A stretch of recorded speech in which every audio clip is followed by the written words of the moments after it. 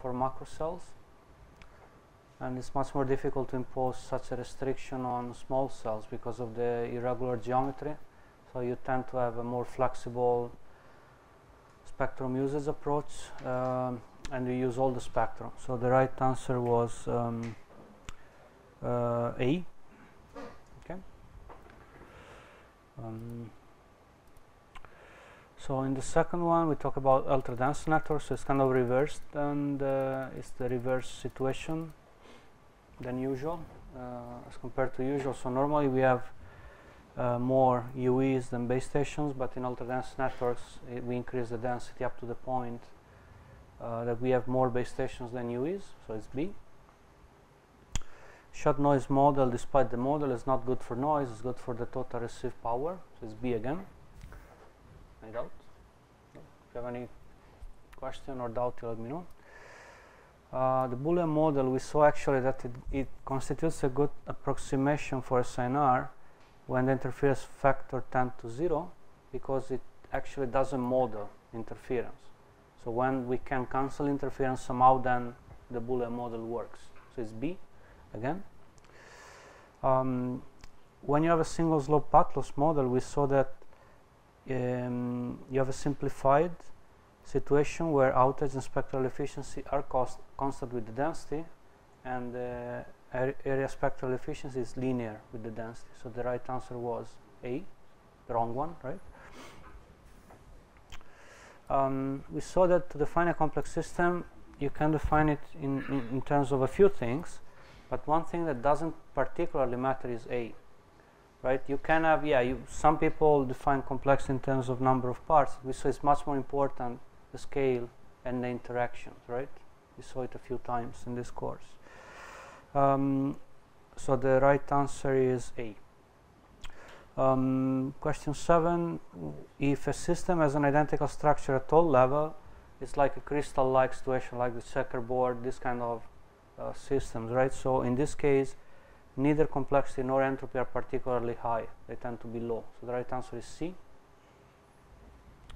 Okay, anybody got all of them so far? 2. Wow, that's a tough competition. Let's see if Kurt.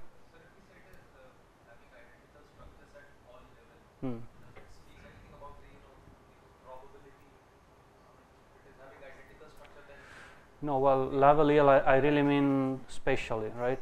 At any scale, yes. So there was actually a figure in the slide. So I'm not talking about probability in this case. Okay. I thought it's an equiprobable case. Yes, but I didn't say equiprobable, right? So, in fact, when you say structure at all level, it doesn't really fit with probability here. We really mean structure, right? So it's a visual thing. Okay. Now, if we increase the LOS likelihood parameter L, so we saw this in the context of stochastic geometry, right? So what happens is basically let's say for higher distances you are in line of sight, which means you can achieve the same thing with lower densities, right? So the first two weren't really what we are looking for, right? It doesn't get better with higher cell densities, it gets better with lower cell densities because of the high line of sight likelihood. So it's C. So only Sandeep is left. Kartik, still open the competition. Let's see if you have an ex aequo or somebody will win. So in a fully loaded network, okay, we saw basically, we define it, at least in our work, as a network where you have all base stations are serving somebody, right? So it's A. So every base station has at least one user to serve. The last one is basically a full buffer model, right? And the second one is actually a dual thing. So you say every user is served by a base station, but you could have many base stations inactive, and that's not what we call a fully loaded network. It's still A, still open. Kartik fell. Oh my God. So just one to go. So Sandeep still on. I don't remember which one I think So still tie. Okay, and then which of the following statements is not true for a? That's easy, right? So that's the typical problem of SPPP. Okay, so who got 9 out of 10?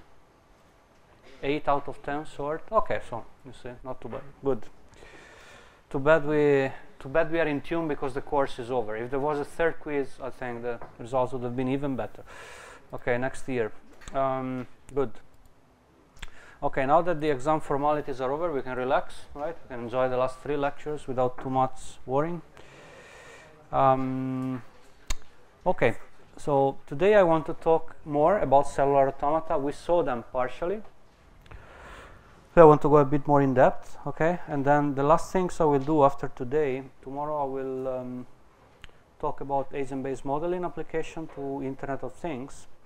And the last lecture I will talk a bit about network science. Now, it's just 1 hour and I would need probably a couple, so I'm not sure how much. Probably give you some ideas and then maybe I'll open up for questions and comments, okay? So I want to keep it light for the last hour. So I'll just give you some pointers in the second slot tomorrow, and then you can ask me things or if you have any curiosity, okay?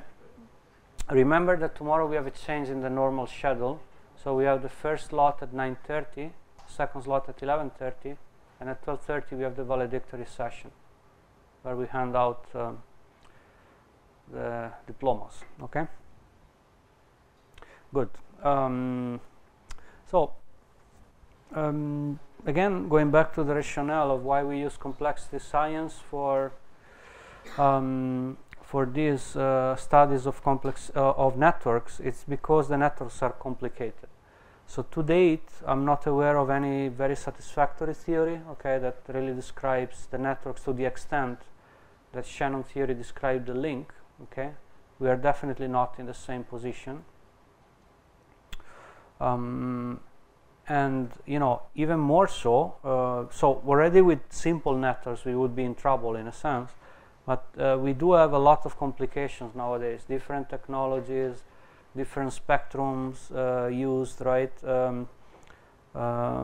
Sharing of the spectrum, dynamic techniques, adaptive techniques, right? Internet of Things, Wi-Fi, LTE, and so on and so forth. So there are so many things, you know, coming into play and changing over time, over frequency, over space, that it's very difficult to model things. So we are actually still trying to do something with closed forms, as we saw in this course, with stochastic geometry and complexity and degeneracy and so on. But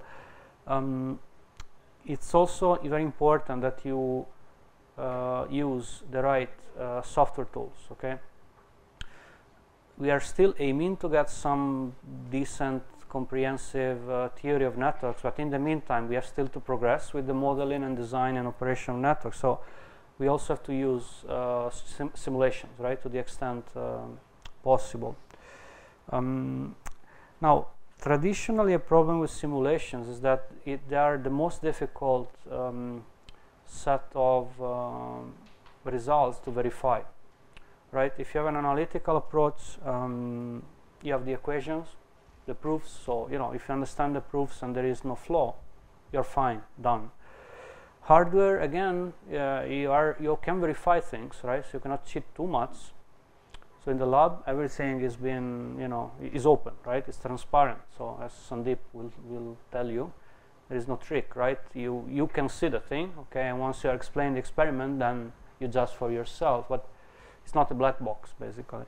Simulations are very much of a black box. So they are actually difficult to verify, because even if you open source the code, and it's not a common practice, in some fields it is, in ours it's not. There is some open source code, and some people, you know, make their simulation code available.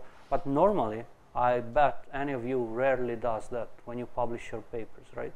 So there is kind of trust, okay, which is fine, but you know, in a sense, it's not so good, because the foundation of science is the possibility to replicate the experiments and get the same results, or not, and then there is something to be worked out.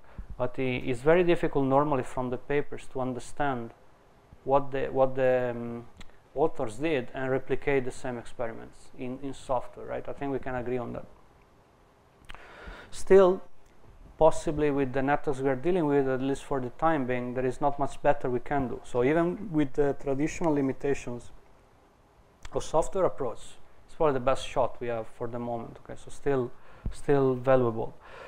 Another thing that the simulations can help is actually to simulate and sample very large spaces. Okay, there are some theoretical approaches to simulations, like Monte Carlo theory of simulations, which tells you how you can actually sample big spaces in a representative way. So it's not so black or white that you have analysis, mathematical analysis, and simulations. In fact, there are some, as usual, there are some areas where they overlap. And if you talk with people that study things like, you know, parallel computing, the theories of simulations, and so on, it would all be very formal. They would tell you how you have to run a Monte Carlo simulation so that you can sample space in a representative way. And it's very important because in many of the networks we are dealing with, you have a few options available, quite a few actually normally, and a gazillion of nodes. So you have to imagine, for example, if you just have 2 actions available, which is very basic setup, and you have thousands, so like let's say just 100 nodes, which is not a crazy amount. 2 to the 100 is the search space, okay? Which is crazy already. And it's much worse than that, of course. You have thousands and thousands, maybe millions of nodes, and the actions you can take are not only 2. If you consider the CQI set in LTE, I think it's LDS1516, possible, right, decision. So it is important to use simulations because the networks are too big, and sometimes simulation has some theoretical support that tells you, okay, how you can actually get a clue, how you can have a hope. Okay, yes. I want to ask something related to simulation.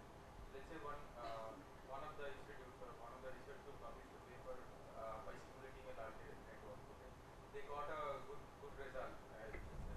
Got a improvement in the system capacity or schedule and so on.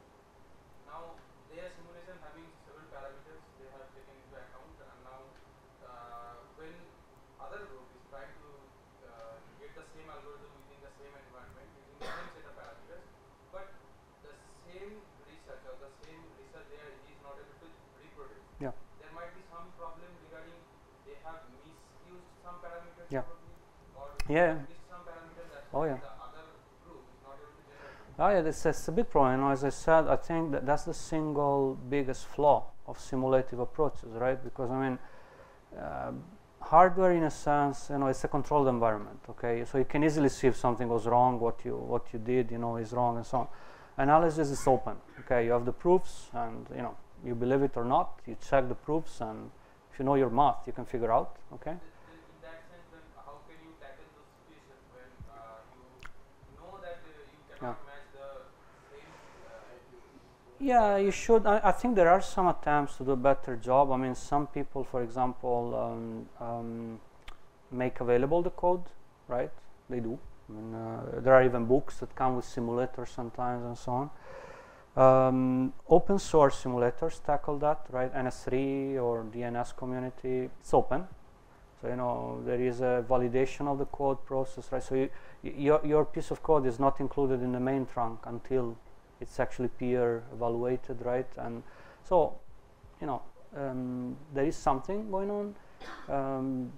I think we should probably, as a community, we should do a better job. But it's, you know, it's a big problem, right? To be sorted out by one person or the other. So there are issues, okay, but there are also like possibilities to do a better job. So as I said, sometimes you have the theoretical framework to make it very formal, okay. So I've been collaborating in the statistical mechanics work, which I'm going to mention quickly in the last slot. And those guys are mathematicians, okay? So they are proving how you have to run a Monte Carlo simulation so that you have a representative sampling. There are proofs, okay, that tells you there are bounds that tells you certain network simulated should give you that. For example, I don't know, interference behavior. Right, it relies a lot on graph theory. There are tools from statistical mechanics. It's, you know, it's a physics field. It's very formal. So I think there are attempts to improve. Still, many papers you have around if you would try to get what they get, you would have surprises. I can agree with that. Again, I think it's a problem people are aware of. Hopefully, it will get better. I think the best you can do is try to make it transparent.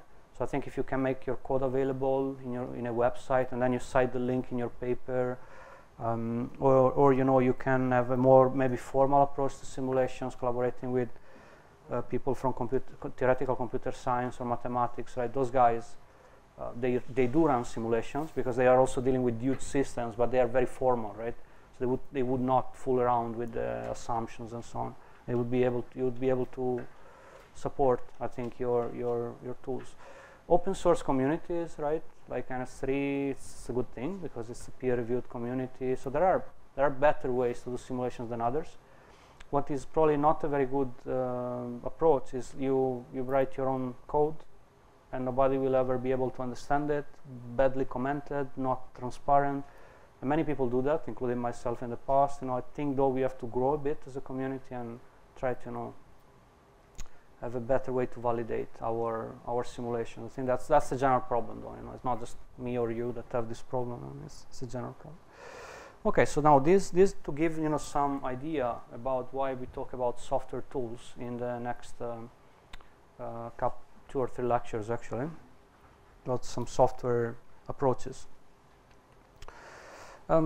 Eventually, what we really want to do is to understand interactions. Okay, as we said a few times, a complex system is much more defined by the interactions than by the elements. Okay, by the components. It's much more how they interact than how many components you have. That matters. And of course, networks are all about interactions, like how you establish a communication with handshaking, how you basically associate a device to a base station, how you register, right, a device in a certain network. So there are different ways you can define a link. In essence, though, what we deal with it's basically a graph, right? So there are nodes that are normally transmitters, and links that are relations of any sort. Okay.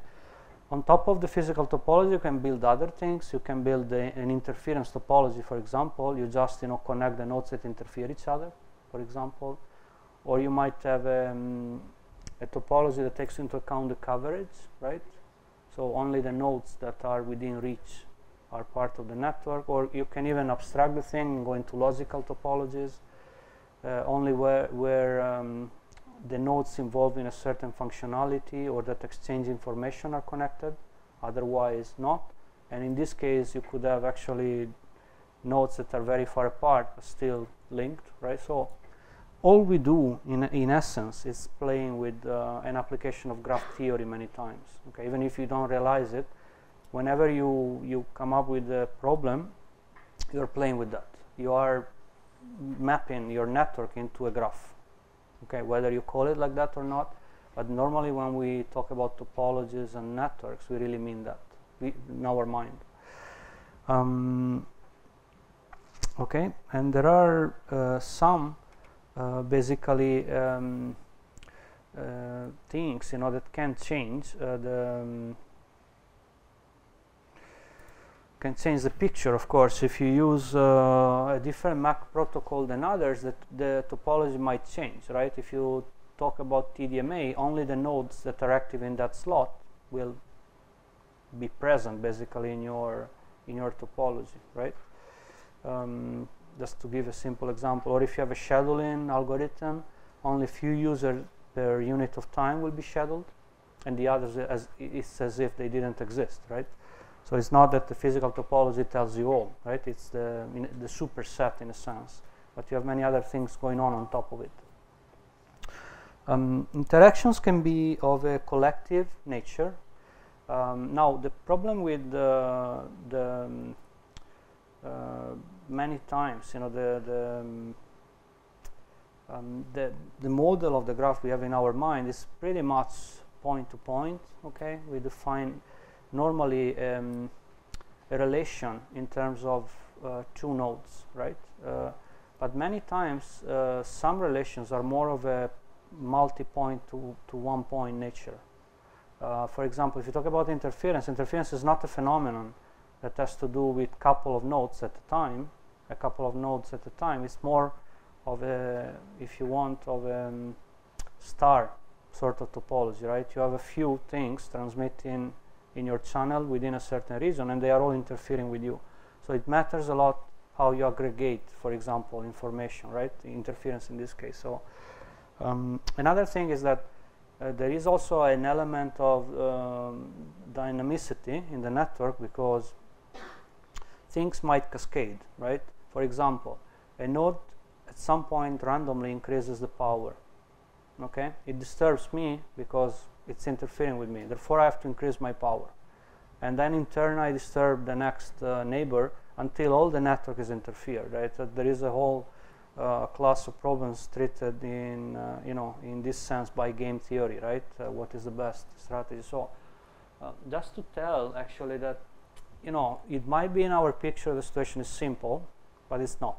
Okay, it's actually much more complicated than the basics, the basic graphs we might have come across in graph theory. Okay, there are fairly complicated situations in wireless networks. Weird question still. Yes. I mean, why do we still need another way to model networks where networks have been studied very thoroughly till date? Yes, I think I said it in the beginning. I mean, one thing is that at least I am not very satisfied with what came out of information theory in terms of theory of networks. Theory was for links. Yeah, but there are people that have been saying that that's the way to go about networks. Okay, so the fact is, I don't think today, at least if you know something, tell me. But I'm not aware of a very comprehensive and satisfactory theory of networks. Okay. I don't at least know such an attempt. People, they still use the Shannon link thing, and then they average things, right? But they are basically still referring to the to the link situation. Okay. I think also another thing is that we are not necessarily relying on analysis here. We do analysis to the extent possible, but you acknowledge there are very good tools from the computing community which can help you to understand quite a bit, and they are actually suitable if you have these emergent phenomena, because you don't have an expression in the first place for those systems. So possibly a software approach is even better in a sense, right? So but in the main, I think what I would, if I really have to say I would like to accomplish something by the end of my career, I would like to have contributed to have a better understanding of networks. I think still there is a lot to do. I mean, and until you have that understanding, I don't think you can further progress too much. I mean, the problem is, until we had theory of Shannon, ICT was basically not really a big thing, right? And then MIMO itself came out of a theoretical extension of that equation, and then it became a big thing. I don't see that with networks. I see a lot of protocol works, right? A lot of even experimentation, but a lot of simulations. I really still miss it's kind of until we get there. And the same with coding theory. There are even some amendments needed. I'm not talking about that, but in coding theory, because coding theory is based on asymptotically long blocks. That doesn't suit very well if you want to achieve the optimal code for very fast, like mission critical thing. So there's a lot of work I think still need to be done, even in the link case. Okay, but I would say the biggest challenge for the next 50 years in our field, I mean scientifically, it's to come up with a theory of networks which is at least resembling the magnitude of what Shannon theory was for a link, and that would lead, I would say, almost immediately to big repercussions in the way we design and operate systems and so on. We are doing a good job. Okay, I'm not saying it's bad, but it's like the engineering is better than the science in a sense. In the past, it used to be that engineering would follow the science in our field. I think we are still not there. So that's a long answer. I think in practice, though, there are probably smart things you can do even without that nice theory. Okay, just using the right software tools, I think. So today I'm going to talk about cellular automata, and tomorrow I'm going to talk about agent-based modeling, at least very high level. So cellular automata, there are a couple of papers which we published, and I already mentioned a bit about this model. And then we had got another paper recently accepted on the approach of agent-based modeling applied to Internet of Things. So they are, largely speaking, similar. Okay, there are some specific differences, but in the main, the philosophy is the same. So you do basically come up with a set of rules which are applied locally, and then you, in a sense, let the system evolve until you get something satisfactory. And when I say you let it evolve, you simulate. Basically, these are, in the main, simulative approaches. Okay, there are also theoretical studies about these, especially cellular automata. Okay, we take a more pragmatic approach. We use it as a tool to model the network and to simulate it. But there are people that are studying cellular automata in a very formal way. Okay, agent-based modeling, I think. Special rules for cellular automata. Yes, I'm going to give some examples. You know, for example, if you there is a special example which is nice. It's like where this concept was introduced. But in a wireless network, would simply be you have a few channels available to use for transmission, and you check what your neighbors are doing. So you would tend to use the channel that is not very used by your neighbors, so you don't interfere, right? So you tend to pick the one with the lowest amount of activity, for example. But normally they're very simple rules. I mean, we're going to see a few examples. If you have a very complicated set of rules that you can't explain in few words, that's probably against the spirit of these approaches. They have to be very simple. So in a cellular automata, you have a spatial lattice of cells, okay, and doesn't matter really how you represent these cells. Normally they are squares, but you know you have just to define some level of proximity. You can extend these things also to less regular topologies. There are models of cellular automata in 3D, for example, in higher dimensions. That's all possible. Normally, though, you would have a situation where you have kind of a square grid. Okay, and an important concept in cellular automata is the state. The state is just some characteristic of the system. For example, in our case, it would be which channel you use, but it can be pretty much anything. The color of a certain, square or whatever you can associate to the cell. In agent-based modeling, again, you have simple entities interacting, and you do have signals and rules. So I think at a high level, they are more or less the same approach. Okay, there might be some specific differences, but I would say the cellular automata kind of belongs to agent-based modeling in a sense as an approach. Okay. Other methods for modeling networks are out there. Okay, so there have been things like network science, which we are going to see in the last lecture. Okay, where you apply statistical mechanics. So you have a very large amount of components, and it's not trivial to see how a certain situation would emerge. Then you have phase transitions. Like normally this is used in physics. Actually, it was introduced in physics, but you can use it also in our context. You have genetic algorithms. Okay, another approach is game theory. So there are many. Okay, I'm just saying some. Though game theory is more theoretical. I think if you stick to simulative approaches, probably agent-based modeling, genetic algorithms are probably the two main ones that come to my mind. There's been a lot of work done in neural networks, right? So there are good amount actually. So the basic concepts about the cellular automata: you have a spatial lattice, as we said, with cells, with states associated to the cells, and you don't necessarily need a physical space. Okay, you have to get away from this idea of the physical topology. I already told you this a few times. It can be possibly, you could have just a logical space where you exchange information, and doesn't matter really whether there is an associated transmitter or not. Okay, it could just be servers in different places, right? So it can be different things actually, and it can even be just a virtual thing. Okay, so automata is an abstract concept.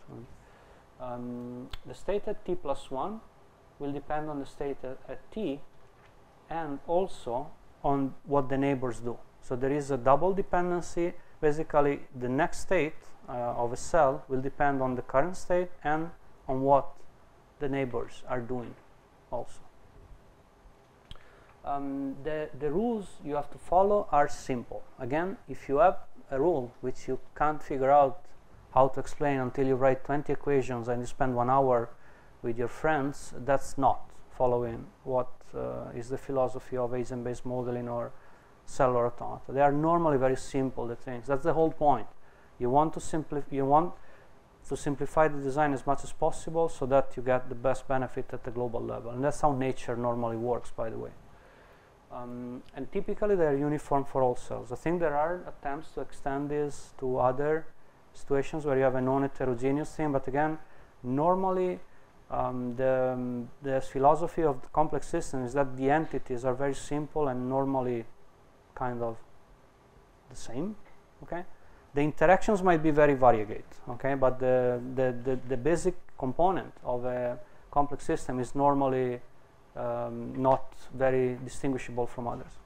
But the networks that we are seeing today are typically heterogeneous. Yes. More and more heterogeneous. Yes, I think you could still have a model where you have, but you still have tiers, right? So you still have like a tier of some nodes. So it's not that every node is different. Now they're sharing the same spectrum and everything is together. Yeah, I think again, there are now the tools have to be used according to their strengths, right? So you don't have to use a tool for everything. Okay, so I'm very much against that approach, by the way. I think there are situations where you have homogeneous deployments, right? And within a tier of a net, it's homogeneous, right? So you could, for example, have that. I think there are works extending the thing to non-uniform situations, so it might be possible to adopt this, but I think you don't have necessarily to use it. I mean, if you feel like this is not a good tool for what you're studying, then you can use other things. I think agent-based modeling might be more suitable in that sense, I think, because you do have, for example, in that case, you have the possibility to have more complex nodes that can learn and less complex nodes. Even in cellular automata, though, you can extend to learning and so on. So in general, though, I think the way you design a complex system kind of implicitly assumes that the nodes are interchangeable, more or less. Cheap things, simple things, maybe a very massive deployment of sensors, right? Stuff like that. So, in my mind, but it's possible that you can have like a more general model of thing using CA, yeah. And these are useful to examine situations where there is an inherent structure. So if you're doing things in a chaotic, random way, I don't think this is going to tell you too much. Okay, there has to be some meaningful relation between the rules and the structure you achieve within the lattice. Okay, if not, I really don't see the point of using CA. Honestly, maybe you're better off with some more statistical approaches like statistical mechanics, stuff like that. Could be better goals. So there has to be some pattern, okay, which emerges out of the rules you have. So it's not that all the rules are okay, right? That's wrong. Some rules lead to interesting structures, some rules don't. Okay, we're going to see this. And if they don't, then, well, either you change the rule or you change the tool, right? One of the two. It has been studied a lot. So it was introduced in the 70s. There are many, many papers. Okay, even in our field, there are a few.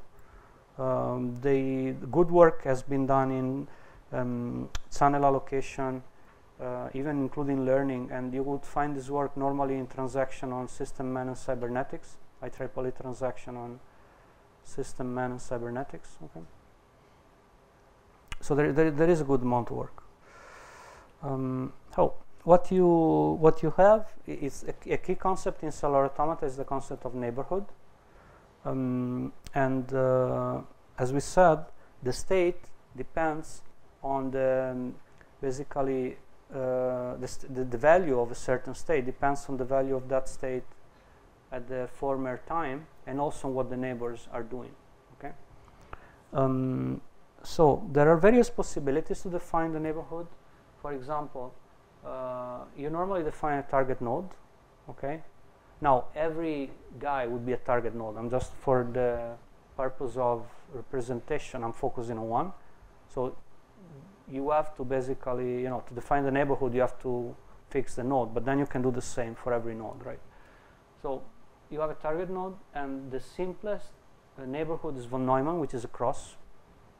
So you just retain as neighbors the closest nodes, which are north, south, west, and east nodes. Yes? And if you add also the corners, then so blue and orange together, then you have what we call Moore neighborhood. And there are others. There is the extended Moore neighborhood. We consider 2 tiers. There is even 3D things. Okay, so there are many things you can do in terms of the neighborhood. Of course, increasing the number of nodes, it increases the complexity of the system, right? And might take more time before you get what you want, and might take actually more complicated rules to describe the interactions, right? Here the structure is actually very ordered. So as you pointed out, it is lower complexity. So where it can be applicable for complexity very small. Sorry? When the system is ordered. Yes, yes. It is said that it is having lower complexity. Correct. So here the system is ordered. Just the topology might look like, but in fact, when we tested the self-organizing algorithm that gave higher complexity than the ordered or random case, in a former lecture, we used cellular automata.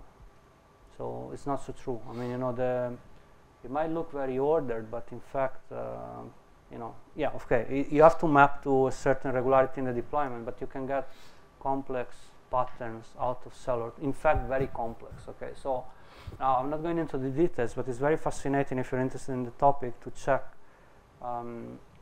what they can do with cellular automata.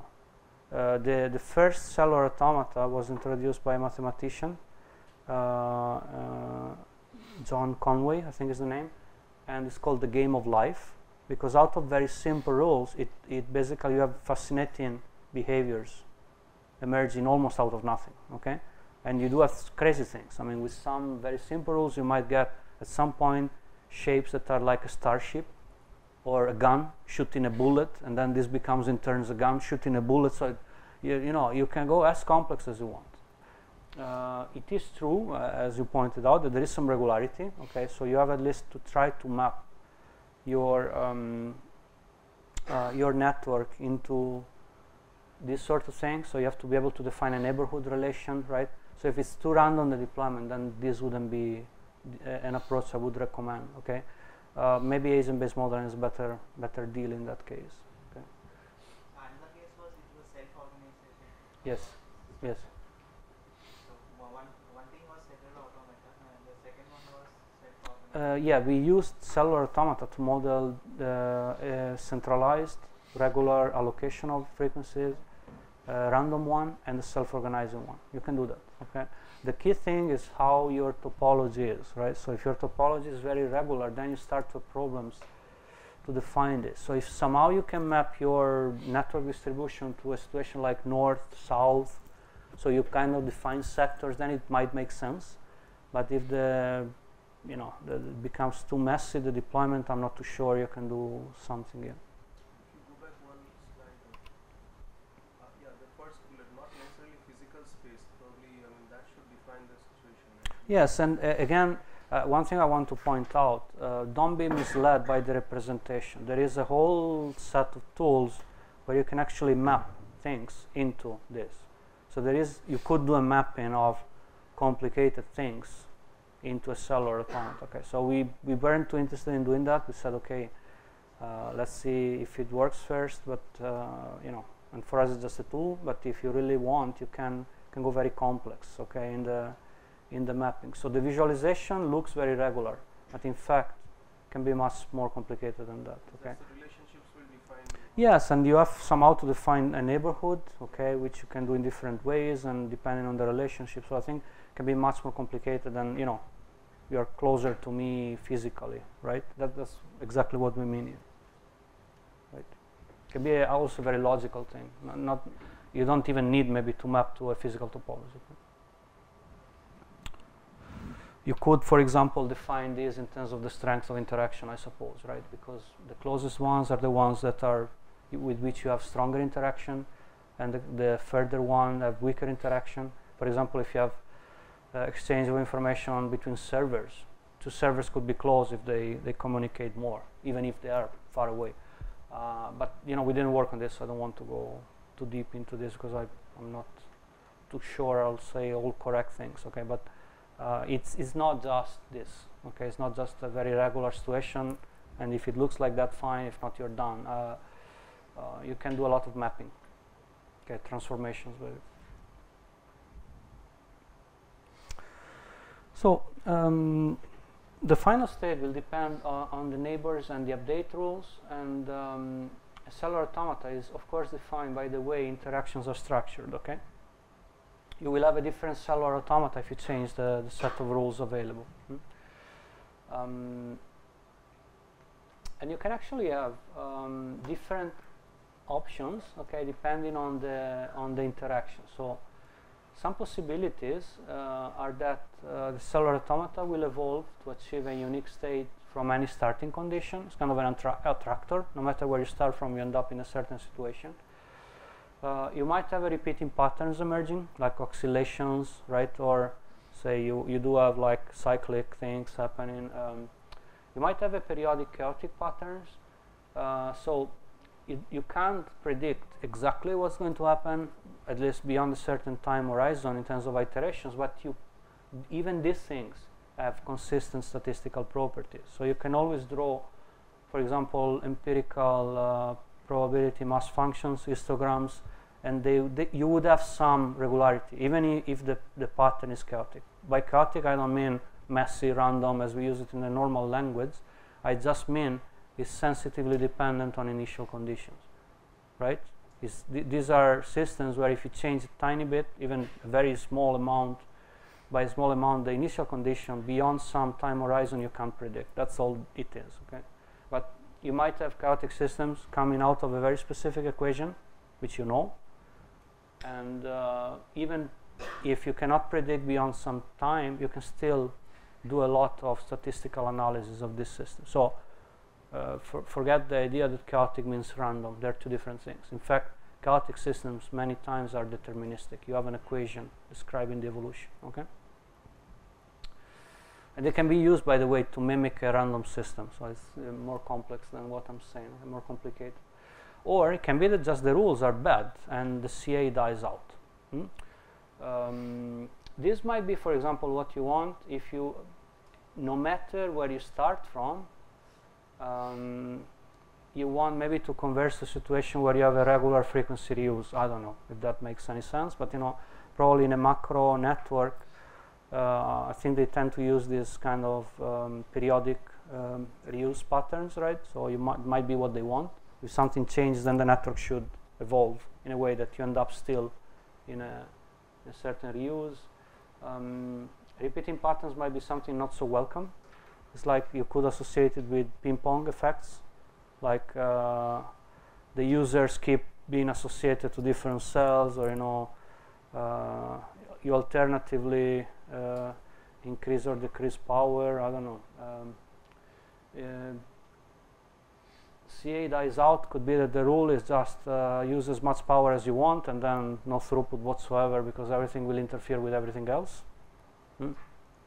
So you can have a lot of different situations modeled by this. So the original cellular automata was John Conway's Game of Life. Okay, in the 1970s, it's an attempt to simulate life. Now, I would not, I would take this with a grain of salt. Okay, it's not a software that tells you how life can evolve, but it tries to mimic life. Okay, I think that's what really it is. It's a zero-player game because there is not actually a sentient player. It's an AI thing. Okay, when there is no human involvement, you can call it also a zero-player game. So there is nobody really playing. It's more like an AI thing, and it uses the Moore neighborhood, like this one tier, right? This blue and orange neighborhood. So the rules are very simple. And you already start to see from this picture you have fancy things happening, and even fancier. I don't have it in my slides, but you can check. There are nice videos and presentations online. In a sense, it's really mind-blowing what you can achieve with such a simple system. Okay. So any cell that is alive, you define the cell as alive. If it's not dead, basically, with fewer than 2 neighbors that are alive, dies because of loneliness, basically. If any cell has 2 or 3 neighbors that are alive, stays alive, right? You have enough people to live with. Any cell that has more than 3 neighbors that are alive dies. This is because of overcrowded situation, right? It's like too many people for the resources the system have, more or less. And you can also resurrect a cell. Now that would be nice to have in the real life, but we don't, unfortunately, have it normally.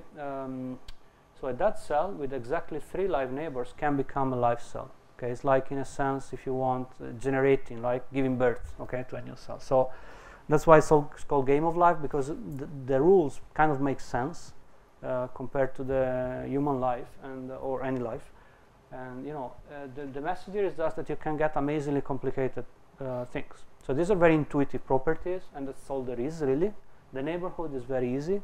There is no fancy math behind, and yet the complexity of what you can get here is fascinating. So I suggest, if you're interested, to have a look, because you really get very interesting things. Very, very, very, very complicated things can be originated out of these very simple rules.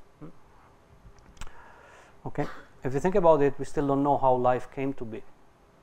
And probably in the beginning it was very, very simple, all of it, right? Now look what we have around us. So it kind of sounds okay to me that this is called game of life, because it kind of mimics, right, the evolution of life in a sense.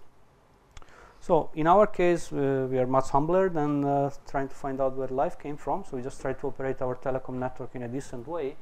So you could actually have just a cell representing a wireless node, as we saw before, or a network by the same token. It's important now to define interaction. You could have, for example, a network and another network as nodes, and you define the interaction as the aggregate interference they see from each other. So it doesn't have to be a single node. Okay, what is inside the cell. And for example, the state for us is the channel selected by the node, but it can be many other things. It can be the power, it can be the MIMO mode you use, it can be what access scheme you use, waveform, right? It can be many different things. So there is virtually no limit to the state, right? You can define it as you please. Only problem is, the more complicated the state, then it becomes more difficult probably to evolve the system towards what you want, right? And you could have even things where you have possibly, kind of a layered approach where you have a 3D situation, right? For example, nowadays it's important with this 3D beamforming and people living in skyscrapers, like with increasing density of population in cities. It might be the 2D is not the only thing you have to take into account. You might also have to take into account the third dimension, right? The problem also with having, I think, for example, increasing the variables, like the quantities considering the state, is not such a huge deal. You can always use a vectorial representation of different values of state variables. I think it's more complicated, though, to come up with rules that will evolve the system where you want it to evolve, towards where you want it to evolve. But in terms of representation, I think with some decent knowledge of linear algebra, maybe you might need beyond matrices, tensors, but there is the math, okay, to take that into account. So I don't think it's a showstopper, the math. It's more, you have to get something meaningful out of it. So as we said before, basically you want some structure out of this, okay? You don't want just a mathematical tool and you mess up with the rules and whatever happens is fine. You do want some structure, because structure is good in terms of performance for us, right? We saw before that if you have a meaningful way to do channel allocation, it leads to good results, low interference. If you just do something at random or close to random, you won't get the same result, right? So you have to be smart in the way you engineer the rules. Now, when we go back to when we go to agent-based modeling, we'll see that that's a tool where you can be very flexible in defining the rules of interaction. Okay, so you can test many of them, for example.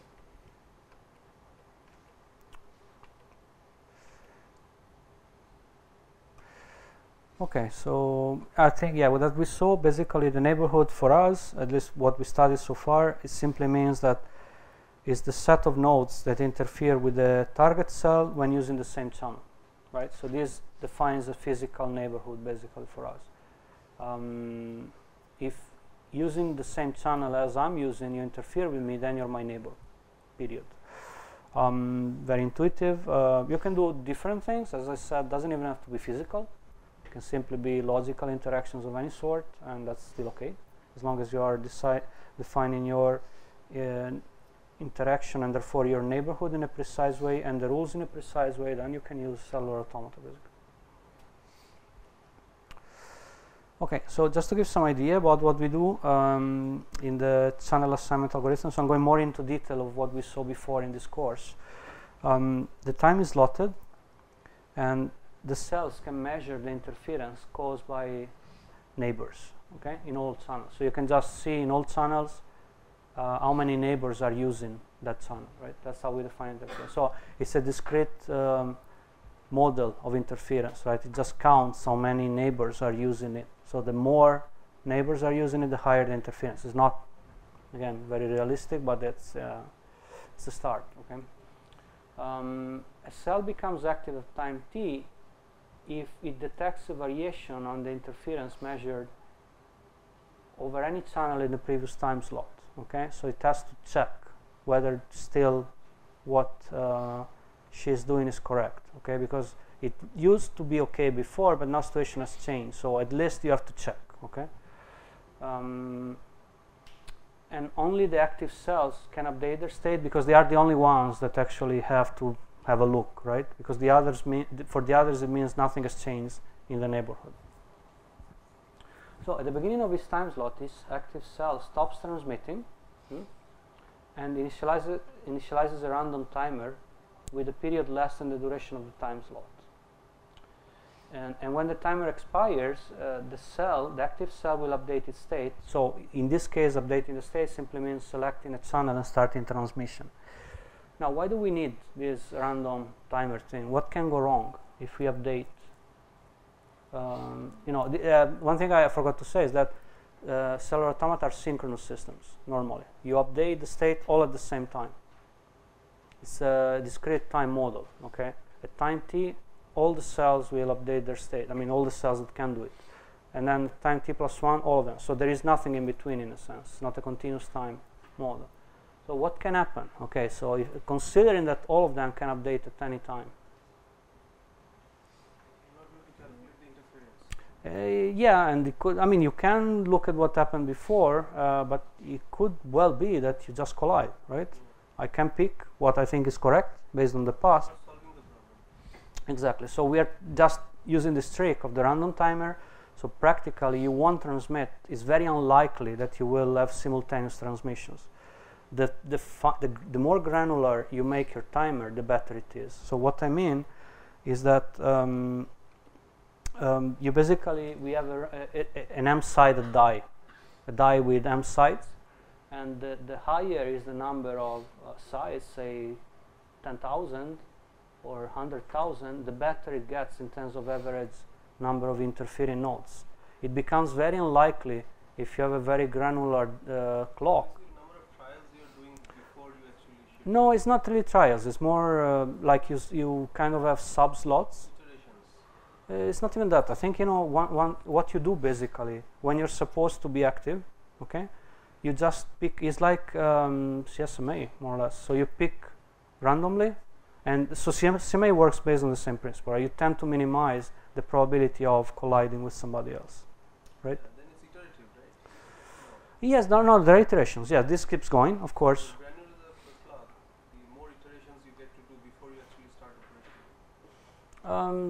Well, what we could see, I don't know if there is really an impact on that. I think what we saw, there is definitely a relation between the probability to converge, okay, and the m-sided thing, and I think it's always better to have more sides.